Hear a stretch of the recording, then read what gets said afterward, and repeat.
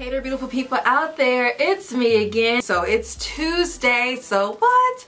Let's talk Tuesday. Oh my gosh, it feels so good to say that again because it has been a while, you guys. Oh my gosh, it's been a while since I've done a Let's Talk Tuesday.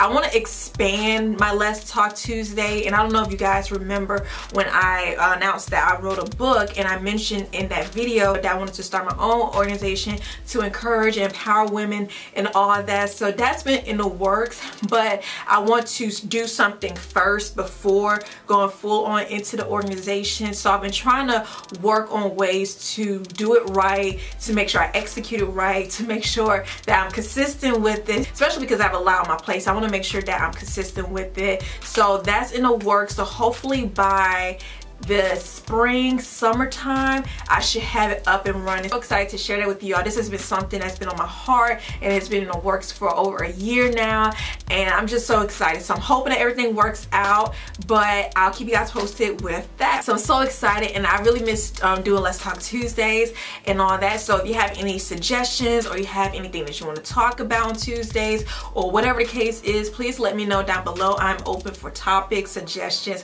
whatever the case is. Let me know down below. So in today's Let's Talk Tuesday, I want to make this video for any new or small YouTubers out there, or up and coming YouTubers. I actually did a video like this about 2 years ago, but things have changed over time for new and small YouTubers and all that. So I just want to share a word of encouragement. So for anyone who is looking to start a YouTube or has been thinking about starting a YouTube channel or whatever, what are you waiting for? Like, why aren't you doing it? And I know some people say, well, I don't know how to go about it. I don't know what camera to use. I don't know what software to use or whatever. There's so many resources out there that you can look up and see for yourself what will work for you.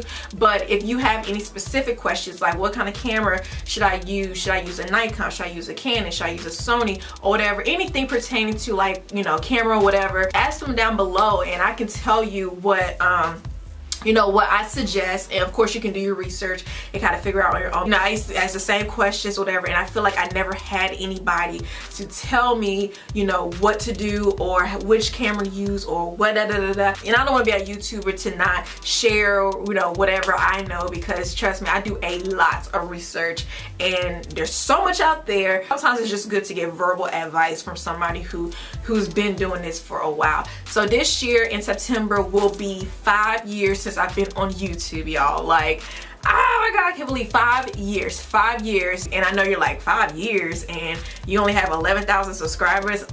Yes, because it's just that. It's my journey. It's a little slow progression is better than no progression, but at the same time, I'm not trying to be funny or whatever, but I'm not selling my soul. I'm not doing anything outrageous or anything too far out of my comfort zone to make me not be who I am. I want to make sure that I remain authentic. I want to make sure that I remain real. I just want to make sure that what I'm putting out is positivity, make sure that it's real life and all that. And I'm not going above and beyond to sell my soul or to do whatever to get views, to get subscribers and all that. So if me being myself or me putting out content and only getting 50 people to watch it is what I get, but as long as I know that it's authentic and real, then so be it. And that's just been it. All the stuff that's going on YouTube with the advertisement, what they call it, the adcopalypse, the apocalypse or whatever, like, the ad situation that's been going on with YouTube.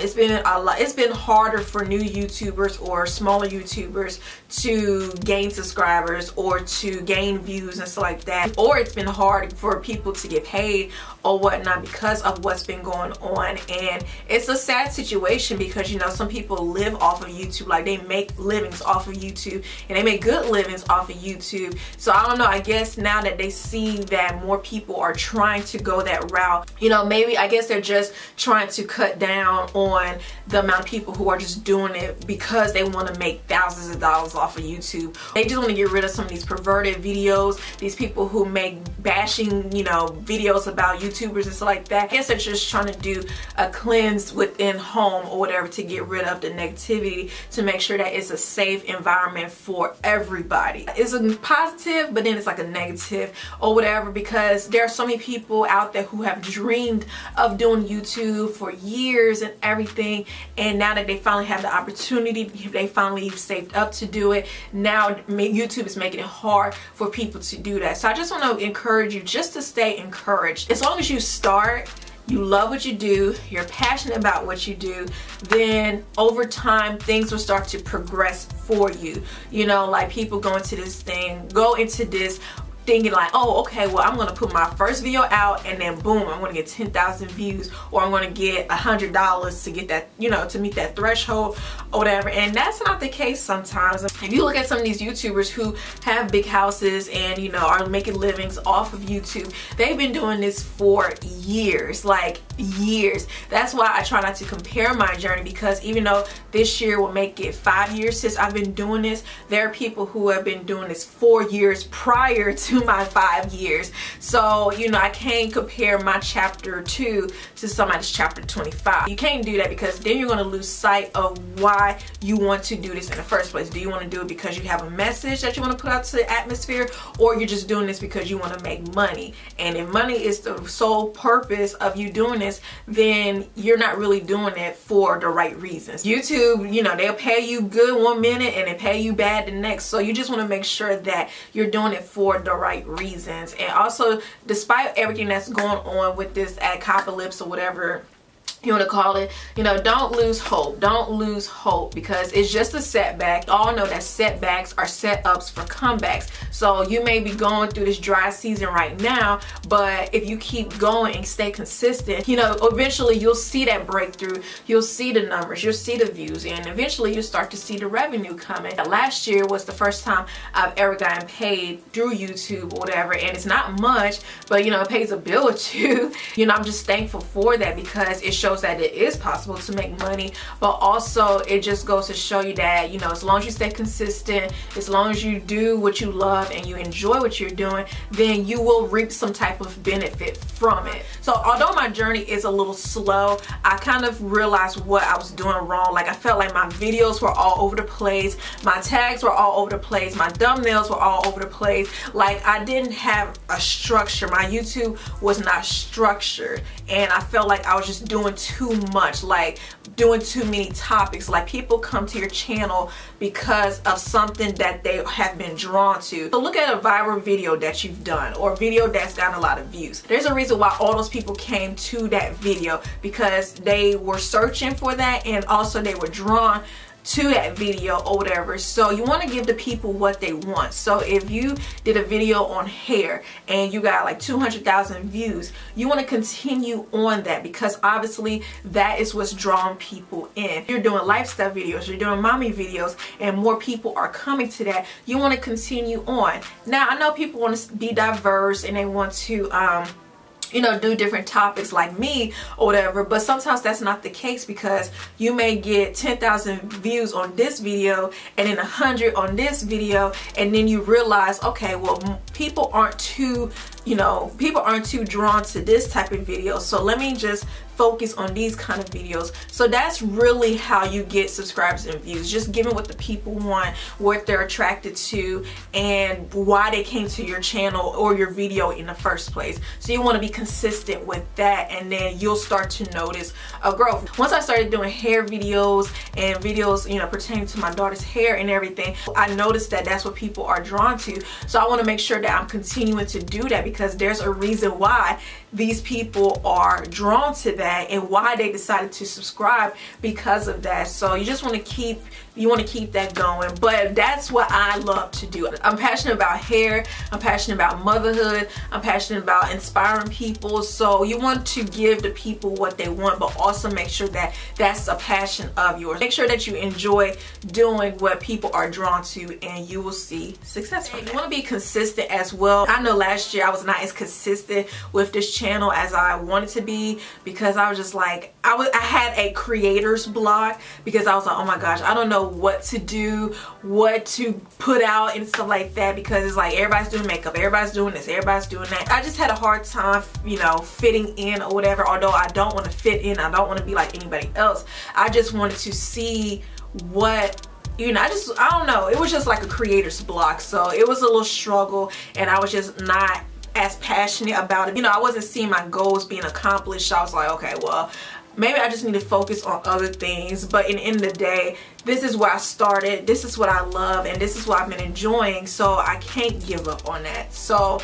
yeah, so you want to just stay consistent, you know, make a schedule, stick with it, and you'll notice some growth coming from that. At the YouTube Creators Day, I learned that titles, thumbnails, and tags all go together. So you want to make sure that your title matches your thumbnail. You want to make sure that your thumbnail is popping so that people are drawn to it, and then you want to make sure that your tags are tagged properly so that when people are searching for videos or whatever, they see your video on that first page or second page, or maybe the third if people even search that far. If you need help with tags and stuff like that, download some of these plugins that people have. They have TubeBuddy, they have vidIQ.